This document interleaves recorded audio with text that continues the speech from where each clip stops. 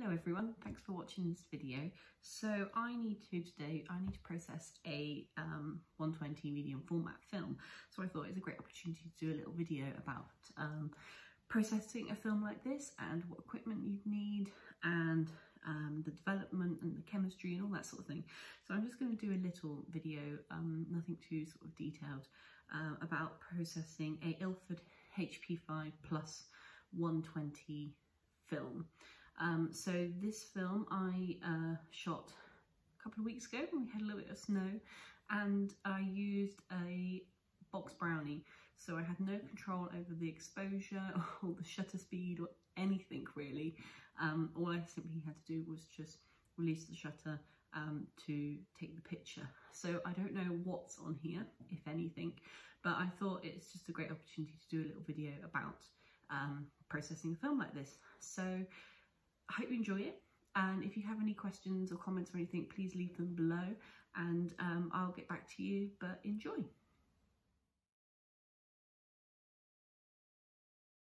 Okay, so to start with, we're going to talk about loading the film onto the reel, which then goes into the development tank to be processed. So with medium format, what you have is you have a layer of film, and you also have a layer of paper. So when you unpeel this, they'll be layered on top of each other. The paper is to protect the film, and then the film is obviously what gets exposed in the camera.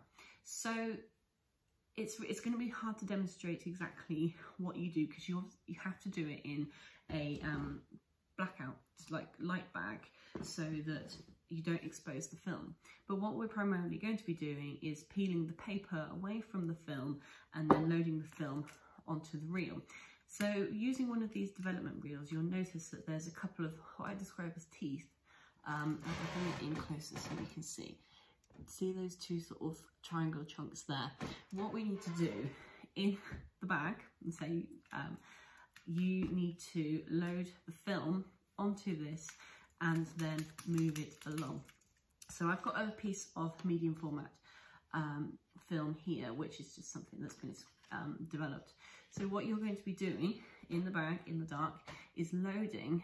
So you've got to feel for these two teeth, and then you load the film through the teeth, and then you come to a couple of little metal ball bearings, which then you can pull that through, and then being very careful, you can turn the reel, which then loads it onto, turn the reel, which then loads the film onto it. So you can see what you do then is you keep going with that, and then the negative would keep going round and round and round until it's loaded on. It's easier said than done. The only way to properly sort of feel comfortable with this is just practice, practice, practice, practice. You know, sometimes you might get really lucky and get it after a couple of tries. Sometimes you may get to a point where your hands have been in the bag so long that they may get really warm. What I would do then is just put the film into the tank, take your hands out, have a breather, have a cup of tea, just have a bit of a practice with, I don't know, if you've got a spare bit of negative or some paper or something that can go through, but just take your time with it, because it can be really frustrating when it's not going on. So that's simply, once that's all on there, you then just peel off at the end of the film reel. There'll be a piece of masking tape that's got the end bit of paper attached to it. Just pull that off, wind the last bit on into, put that reel then into the development tank, which you say has got a couple of little parts to it. So you've got the tank itself, you've got the central hole. You then load the loaded reel into the tank, the lid, which is where you pour the development, and you also helps keeps out the light on, and then the overall lid, and then that would be your film loaded into the tank, ready for development.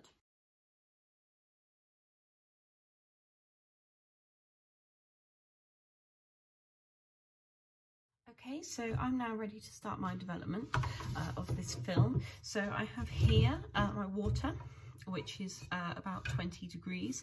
I also have here the correct amount of developer I need. So I'm using the developer which is called Rodnall, which is very strong, so you actually don't need a huge amount of it. So it may look like there's not much, but actually you know, it doesn't need a huge amount for this particular developer. So I have here, so I'm making a 500 ml total solution for this film. So I have 9.8, the closest I can get to 9.8 of developer, and 490.2 ml of water, and again as close as I can get to 490. So that's for my 500 ml solution. So what I'm going to do now is I'm simply going to mix the developer in with the water and just make sure that it's all mixed up properly and that there's no separation between the developer and the water. It needs to be stirred in, and then all I'm simply going to do is tip the whole content into the tank and start the agitation. So for agitation, we're simply just turning the tank up and down 3 times. Some people use a little stirring rod which attaches inside to the spool, and they turn. I've personally always just done it that way and then bang to get the air out of it. But I'll do a couple of agitations so you'll see, and then I'll speed the video up because it's going to take 11 minutes for development.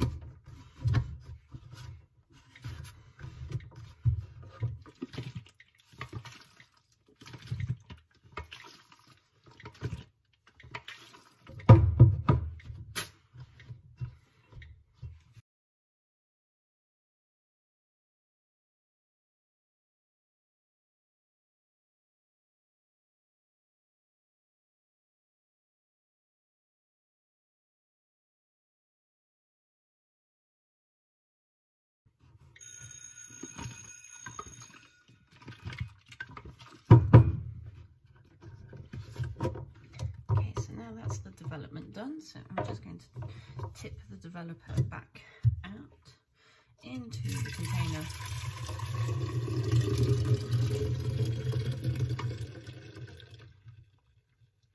Okay, so the next process is the stop bath. Now what this primarily does is just stop the chemical reaction, the development. So what you can do is you can buy stop chemistry, photographic chemistry. ILFORD do a really good one. Personally, I have just got into the habit where I just use water. It's probably not the most professional way, but to me it does exactly the same job, but it just doesn't have that chemical impact. So I've just got 500-600 ml of water, which then I'm going to pour into the tank. So that was just normal tap water. Put the lid back on, and this is saying to wash for to stop for 1 minute, so I'm just going to press continue again on that, and all I'm simply going to do again is just agitate it a little bit, just so that the water covers all the film.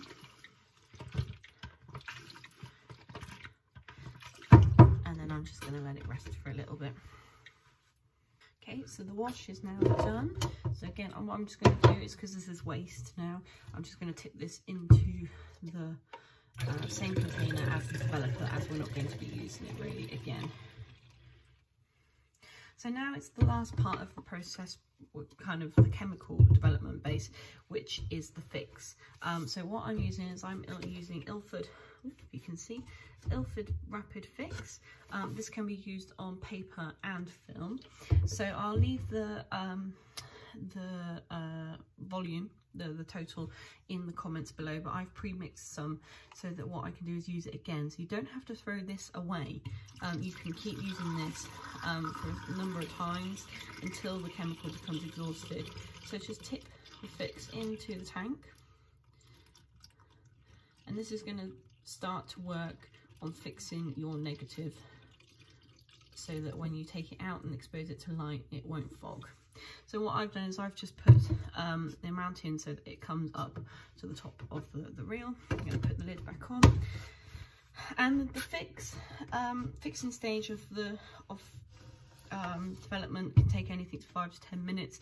I always tend to go for about 7 to 8 minutes just to make sure that it is done. So yeah, so I'm just going to now agitate this for a little bit and then just leave it in the fix to work its magic, and then we'll get ready for the final stages, which is washing.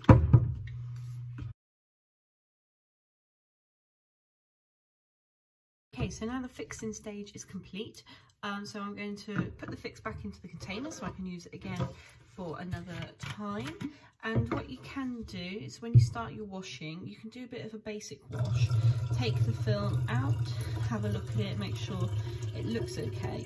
If you notice that it starts to go cloudy, quickly put it back into the fix, because it means that it hasn't fully finished fixing yet. So you can check your film and then carry on fixing if you feel you need to, if you notice it starting to fog or kind of cloud over. So that's the fix gone. So what I've got now is I've just got some water, again another 500 ml to start the washing process. So I'm just going to put that in there. There are several different ways that you can wash film. On the app it suggests like 10 minutes washing in water, clean water, and then you sort of empty it and put more fresh water in. It's entirely up to you. There are different ways. Some people do like a bit of a countdown, so you do 10 agitations, clean water, 8 agitations, clean water, but I just simply do the time of about 10 minutes and then just agitating on every minute really. My wash has finished, so I'm going to unscrew the top and see what's happened in here. So it's kind of on the reel. Let's come off a little bit. It does look like there's been some fogging, but I kind of think it's from the camera, not necessarily the development. But we do have images, which is fantastic. I've got some results that you can hopefully see. If I have it the right way. So this was a very old Kodak box brownie camera using ILFORD HP5 plus 120 film. So it does look like at the top that there has been some fogging, but I do think that's from the camera. But you can see some images. So what I'm going to do now is I'm just going to pop that back in the wash for a little bit longer, just purely because I've got a lot of fingerprints over the end now. So I'll probably wash that for another 5 minutes or so and then hang it to dry. And what I'll do is I'll scan some of the final images so that you can see what they've come out like. Thank you so much for watching this video, and so if you have any comments or questions, I'd love to hear from you, and in particular if there's anything that you would like perhaps a little video on. I'm not the biggest expert when it comes to sort of traditional photography practices, but I love doing them, I love learning them, so it would be a good way to share my learning experiences with you all as well. And if you have any tips or inspiration or anything, just let me know. I'd be really interested. So if you like this video, please give it a like, give it a subscribe, leave a comment, follow me on Instagram or Twitter or Facebook. But yeah, thank you very much, and I'll post another video again soon.